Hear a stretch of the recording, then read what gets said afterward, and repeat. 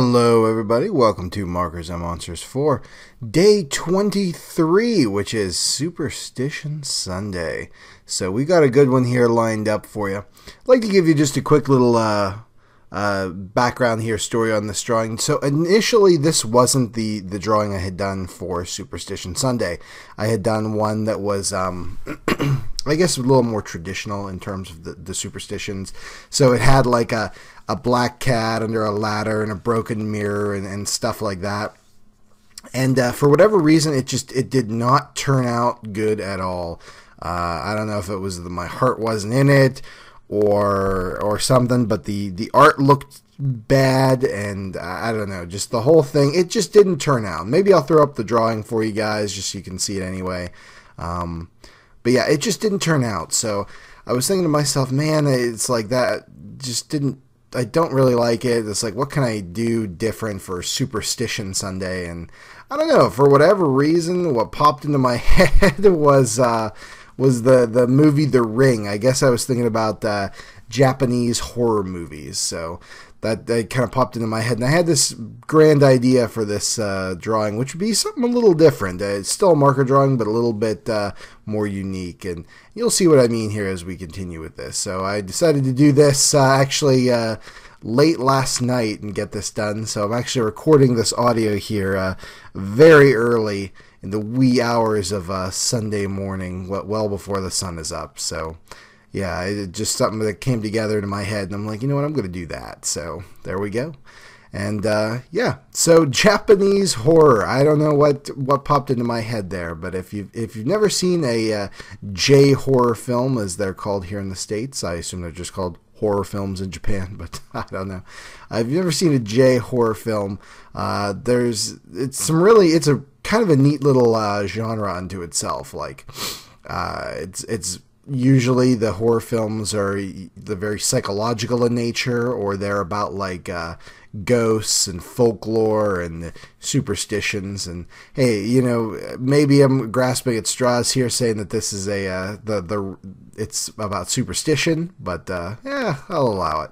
So The Ring, the superstition in The Ring here for Superstition Sunday is that if you watch a cursed videotape in 7 days, you die. You watch this tape and you get a phone call, and the voice on the call says 7 days, and then 7 days later you're dead of mysterious circumstances. So what those circumstances are, if you've not seen the movie, this is going to be a huge spoiler, so be warned.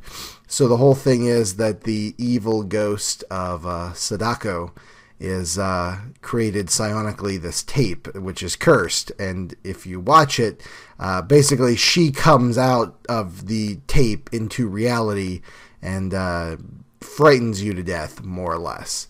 So I know that sounds kind of lame, but it's actually pretty great. The Ring came out in I think 1998 in Japan, and then the American remake, The Ring, was I don't know, a couple of years later, like 2001 or 2, somewhere along those lines. And the American version is actually a pretty great little movie, I have to say.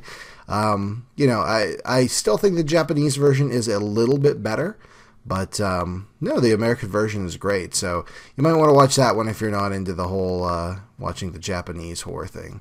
So let's put some static lines here on the TV. We're going to talk more about the movie here, but this section's almost done. We're going to shift angles here and go into something completely different. There we go. So I've measured out where my frame is going to be. Normally with these marker drawings, when I sell them, I put them in a mat, like just a white photo mat here. So I've actually traced out the lines of the photo mat to give me an idea of what I'm doing. And if you can't tell, I'm drawing Sadako here coming out of the TV with that long, stringy J-horror ghost hair that you see in a bunch of different movies like The Grudge and stuff. It's just part of their culture of how they view ghosts and stuff. But yeah, that long, stringy hair like that is kind of spilling over the edges, the borders there, and so are the hands. So let's get her started to color in here. But yeah, the back to what I was saying, the American remake, The Ring, is pretty great. So, you know, if you want to get the Ring story and maybe don't want to read the subtitles or whatever for whatever reason, then that's actually a pretty great movie, and I highly recommend checking it out. Now, Sadako here, she evil ghost girl with that long black hair. That's kind of part of you know, their ghost lore in Japan. You see that in other movies. She's of the, I'm going to butcher this pronunciation, but the yokai ghost type. It's like the evil woman or the evil ghost woman who is very, like, angry. And she got that long hair. You see her pop up in movies like The Grudge, which is another J-horror series, which is very good as well, with another really good American remake. I have to say the first one is pretty great, and it creeps me out, man. I don't know about you guys, but not a ton of things creep me out, but these things, these like J-horror type ghost things like The Ring and The Grudge, they man, they creep me out. I don't know why. So let's continue inking here.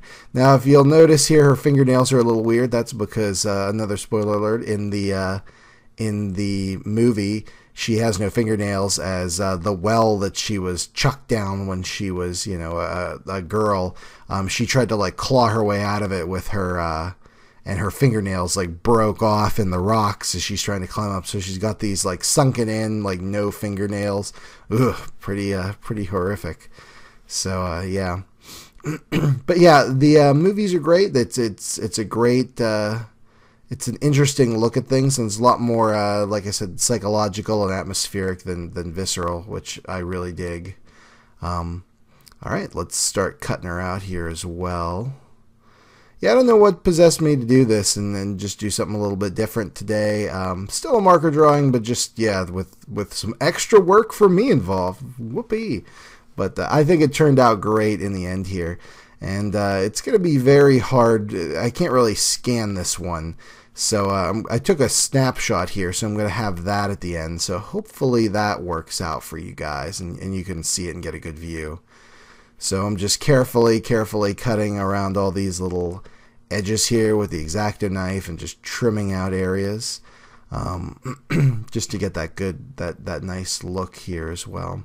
Now, another thing I'll tell you that you'll see me do near the end here, once she's all completely trimmed out and stuff like that coming up, I get a black marker and just pretty carefully go over the edges, you know, of the paper with that black marker, just so it's not like she's not sitting on a white border.